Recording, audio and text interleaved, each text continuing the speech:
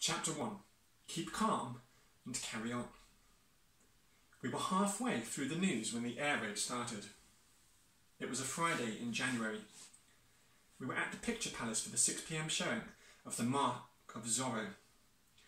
All month the Luftwaffe had been attacking us, their bombs falling on London like pennies from a jar. The Luftwaffe is the name of the German Air Force. So the fact that they couldn't hold off for just a few measly hours made me hate the Germans that little bit more. The cinema trip had been my sister Suki's idea, as most things were.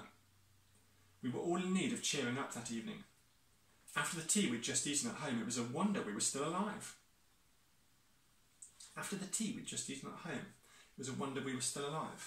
I wonder if that's a reference to rationing, and perhaps they hadn't had very much to eat. We know there were shortages of food during the Second World War, and families had ration books which they took to the shop, and they were given a set amount of key food items so that they wouldn't run out. It's like brains, Cliff, my 8-year-old brother said, lifting the pan lid to show us. It was probably only mincemeat and potatoes, but you never knew with Mum's dinners, especially the ones you had to reheat when she was working late. And Cliff relished gory details, being the sort who'd pick scabs off his knee just to see what was underneath. "Well, you never get scabby knees, Olive," he once said to me, like it was the biggest character flaw in the world. The truth was, I preferred reading books to running about in the street. I didn't see it as a weakness either. But we had to eat the horrid supper, of course. No one chucked food away with a war on, not even stuff that resembled brains. You simply pinched your nose and swallowed hard, then glugged down a glass of water. Afterwards, Suki, being the eldest and in charge, said we deserved a trip out. She'd already seen the film last week with a friend. "It's the cat's pyjamas! You'll both love it!" she gushed. As we went around the house, closing the blackout curtains, then to me, teasingly, "Cheer up, it's going to be fun." People were always telling me I had a serious face, because I was dark and thoughtful looking like my dad. What they really meant was I wasn't as pretty as Suki, and I didn't mind because I was proud of my big sister. Not jealous. She was just as marvellous on the inside. Everyone seemed to think so. "Is that better?" I beamed up at Suki, so she could tell how thrilled I was to be going out, especially with her. We didn't see nearly enough of her anymore.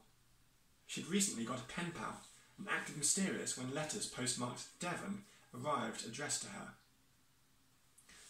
Straight away there's a link, isn't there, to Devon, because Suki has been receiving post from someone mysterious in Devon, and we know that Devon is where Olive and Suki are eventually evacuated to at a later point in the story.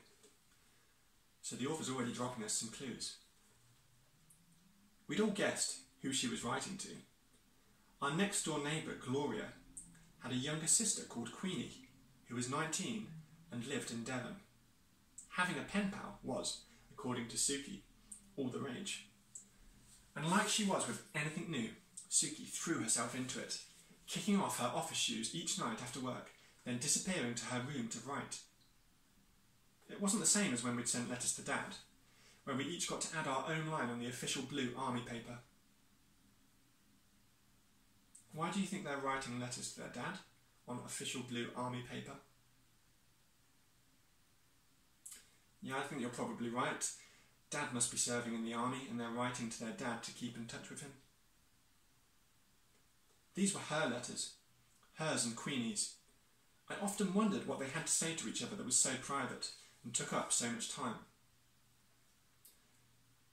Once we'd got our coats and grabbed our gas masks from where they hung in the hallway, we were ready for the cinema.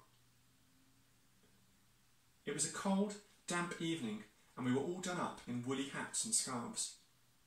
Cliff's mittens, on string threaded through his coat, dangled limp at the end of his sleeves, and he flapped them like wings to make me laugh.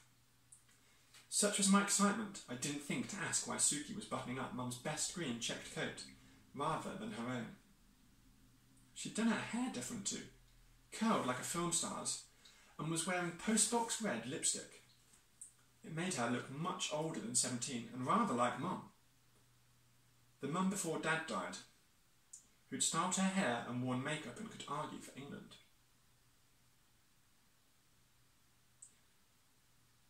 We're going to leave it there, and we're going to continue with this chapter next time.